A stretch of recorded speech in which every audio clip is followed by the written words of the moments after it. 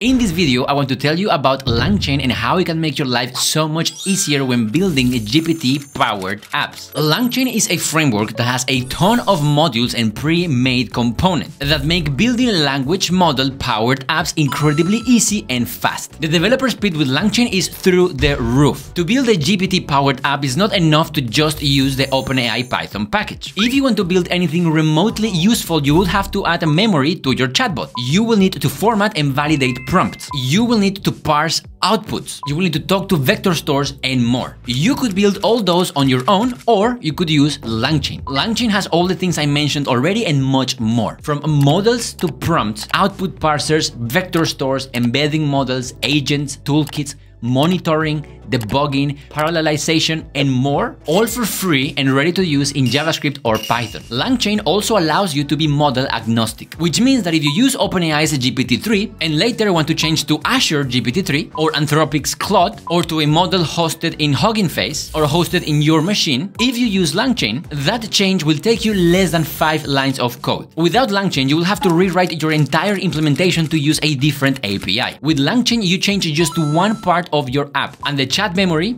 the vector stores, the prompts, and output parsers stay the same. LangChain is like a compatibility layer between all the components that an LLM-powered app needs. After the chaos that happened in OpenAI, now more than ever, if you build LLM-powered apps, you need to be able to easily switch between different providers without having to rewrite your entire codebase. This video is not sponsored by LangChain. It is sponsored by me.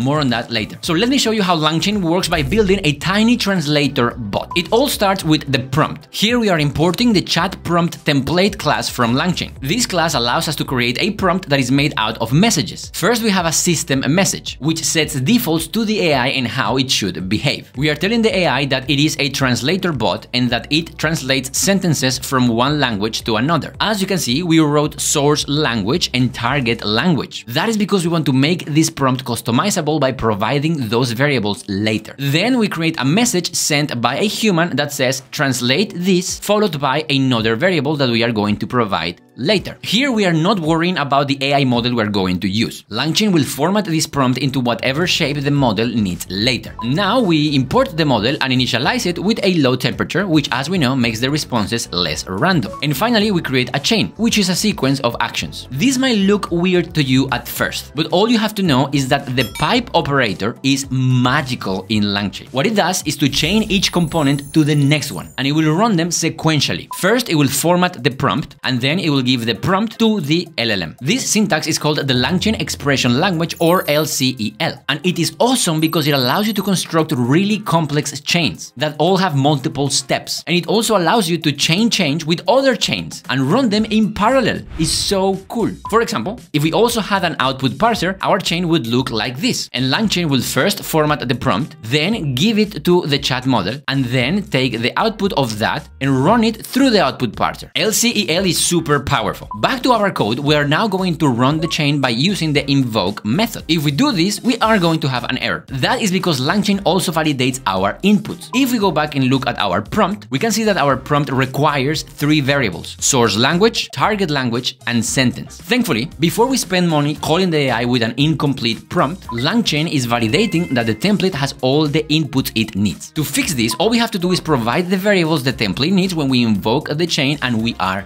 done. And if we print the response, we will see the response from the LLM formatted in a nice AI message class that we can later put into our chatbot memory or save on a database. If you want to change model and go from GPT-3 to GPT-4, all you have to do is this. Or if tomorrow another fight breaks out at OpenAI and everyone quits and the company implodes, you can quickly get yourself an API key from Anthropic to replace GPT-3 for Claude. And as you can see, just by changing 2 lines of code, you moved from one model to another without touching anything else. As of today, LangChain supports more than 76 LLMs and 25 chat models that you can swap with each other seamlessly. The same goes for memory modules, vector stores, text splitters, and more. I hope that by now you can see how awesome LangChain is, which is why I am sponsoring this video. I just finished recording a 15-hour LangChain course called Full Stack GPT, where across 123 videos, we will build 7 GPT-powered apps, including a custom ChatGPT plugin using LangChain, Streamlit, FastAPI, GPT-4, Whisper, Mistral, Hugging Face, and more. We will build Document GPT, Private GPT, Quiz GPT, Site GPT, Meeting GPT, Investor GPT, and Chef GPT. We will build a custom GPT that users will be able to install from the GPT store. And I also added 2 bonus sections. One that uses the newly released Assistants API from OpenAI that allows us to build autonomous agents with function calling, memory, and document retrieval. And after what happened at OpenAI, I made another section on how to migrate from OpenAI to Azure OpenAI or AWS Bedrock. If you are interested, and I hope you are, please click the link below to get your hands on Full Stack GPT. More than 15 hours and 123 videos. Building GPT-powered apps is so much fun. I really hope you can join. Click the link below and I will see you there. 언제나 감사하고 사랑합니다. See you on the next one. 다음에 봐요. Bye bye.